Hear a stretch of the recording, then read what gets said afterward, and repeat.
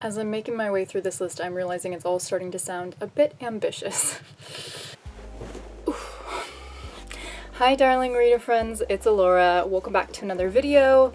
Today I'm really excited because I'm filming my February TBR. I love the month of February because it really represents being grateful for the people that you care about, and I just think that's so sweet. And there's also a lot of chocolate. So some of the books on my February TBR are romance themed, but not very many of them. Mostly I'm just trying to fulfill my 2020 reading goals. So as we go along, I'm going to be sharing with you what boxes each book ticks off in terms of my goals. For example, the first book that I want to talk about is City of Brass by S.A. Chakraborty. This is an Egyptian/Middle Eastern inspired fantasy story, and I'm listening to it on audiobook. So what this book ticks off for me is the buzzword which this month is a color. Brass is kind of a color. Sometimes I'm counting it. And it also ticks off a book that I purchased in 2019 or before. And it also is part of a series. So even though it doesn't complete a series, it's still working me towards that goal. Another fantasy book that I want to finish is Of Ice and Shadows by Audrey Coulthurst. Now this is the second in a duology, so this one will check off completing a series. The story has a female-female romance in it, and it has some elemental magic, some politics. At least in the first one, I was mostly here for the romance, but we'll kind of see how it progresses now that we're in book 2. Oh, it also checks off a book that I bought in 2020. The book that I'm probably going to finish first this month is actually Motherhood by Sheila Heti. This is an autobiographical memoir style story that is very introspective and is examining this topic of motherhood and whether women should, quote unquote, be mothers and what they're missing if they aren't mothers, and the whole dynamic between women who aren't mothers and women who are, or vice versa, between women who aren't mothers and men, between women and society and culture. And it's a very interesting examination. This one doesn't really tick off any of the boxes. I was just very interested in it, so we'll see how that one goes.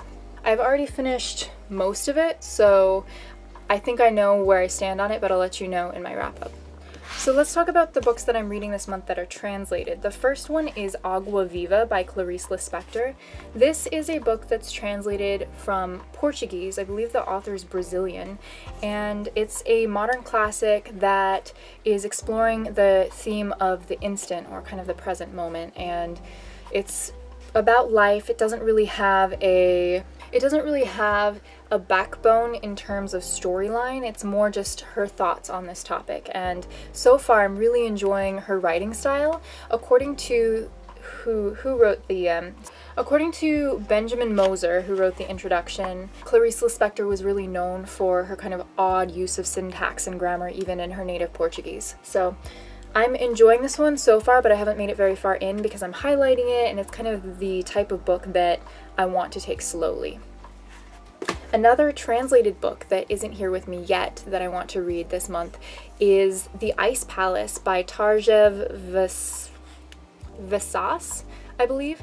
Now this is a Norwegian classic that was originally written in Norsk and has been translated into English. It follows the story of these two young girls who are friends, and they go to this frozen waterfall that they call the Ice Palace, or the Ice Castle. And yeah, I think it's a bit of a mystery, and I think that there's some darker, deeper themes, but I don't know too much else about it, which is fine by me. I'm very interested to give it a go. Plus the cover is absolutely gorgeous. So both of those check off the translated works box. The next two books I have are actually romances. So the first one is called A Taste for Love. This is a YA contemporary romance that follows a girl whose mom, I believe, owns a boba shop, and her mother has decided to host a competition so that she can sneakily set her daughter up with some dates.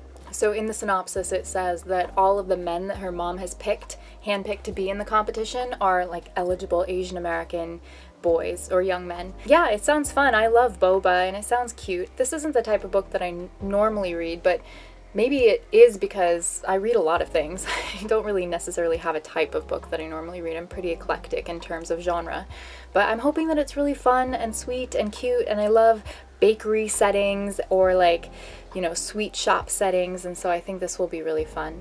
And then the other romance that I have is actually because of Ashley from A Frolic Through Fiction. She keeps recommending Fortuna Sworn, and it just sounds really good. This one is a dark fairy romance, and it follows this woman, young woman, Fortuna, who has some sort of magical power surrounding dreams or nightmares, which sounds really interesting and reminds me a little bit of Laini Taylor's Muse of Nightmare, Strange the Dreamer series.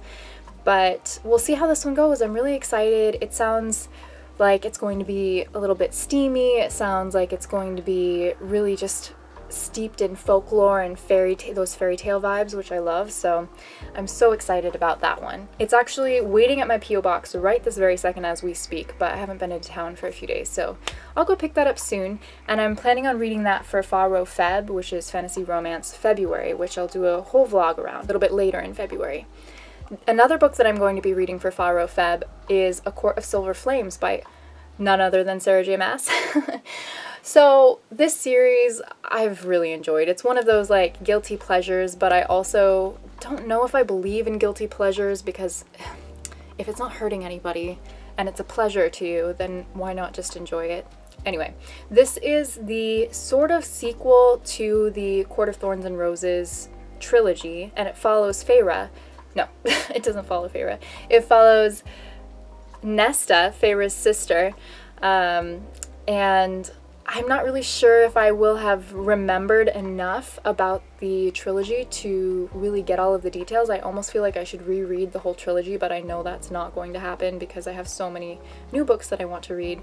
But I'm really excited about this one. I've listened to all of the previous Sarah J. Maas, well, at least in this series, on audiobook, and so I'm going to continue that way. And that comes out on the 16th of February, so it will be perfect time for my little staycation. I've rented an Airbnb in the nearest city, and I'm just going to go and hang out by myself and read and catch up on YouTube. So there are a few other books that I might sprinkle in here or there like these. Another book that I plan to listen to on audio this month is The Midnight Library. This book won the Goodreads Award for Best just general fiction, wasn't it?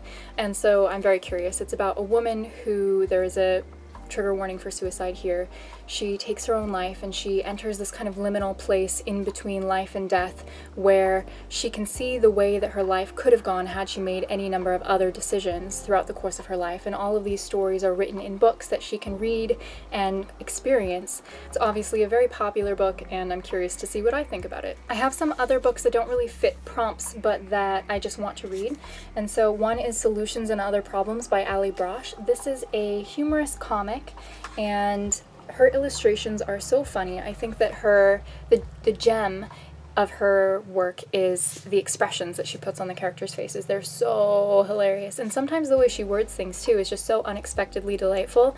I found myself laughing out loud a bunch in the first half of this book, and I'm hoping to continue to find it really funny. I thought Hyperbole and a Half was very funny when I first read that a few years back. And yeah, I think we all just need a little joy in our lives right now, you know?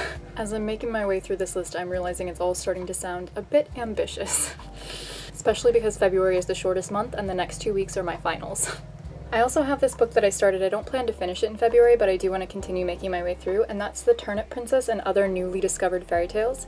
I guess the story behind this was that there was this box of manuscripts discovered in some attic that contained a bunch of tiny little fairy tales that had been written around the time of the Grimm brothers fairy tales and Hans Christian Andersen, and so I'm very excited to kind of get through these. They're all 2 to 3 pages long, which is a little bit short for my taste, but I'm hoping to find some really magical stories in here. But for the most part, these are the ones that I'm most excited about.